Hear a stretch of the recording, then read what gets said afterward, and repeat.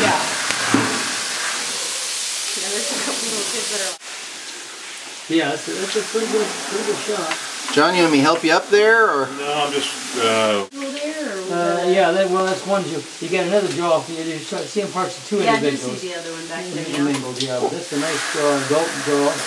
There's a peccary skull. I think of a sub-adult animal, something that's almost like an old teenager, you know, and not quite adult, but not a youngster. The skull's there, the jaw's there, and part of the backbone is actually articulated in place. But it being on the surface for thousands of years, the bone is kind of rotten. So some is good and some is not. So we're kind of discovering how much is really good solid bone here. Okay, here we go. Let's just see what this thing's made of. Okay. It's legible. Yes. All right. Very good. Very good. Very good.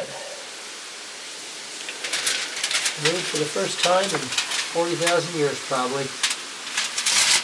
This is a right humerus. Okay. Okay.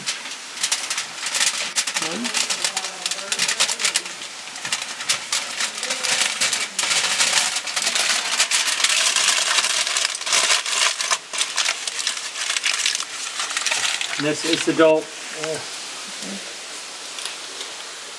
You got a number on it? I do. What's the number? 37. Okay. Number's 37. Okay. We got a couple pieces of this there. Okay. There's two interior ribs there. Or they fell in one at a time, here and there, for thousands of years. And all I know is there's a lot of time and a lot of peccaries. So we're taking all the mud that's associated with this animal, and we're working it through a window screen here, 1.2 millimeters of fine stuff, so we can see the kind of animals that lived and died when this animal was here. I mean, this is unusual. We've been digging another peccary cave for 27 years.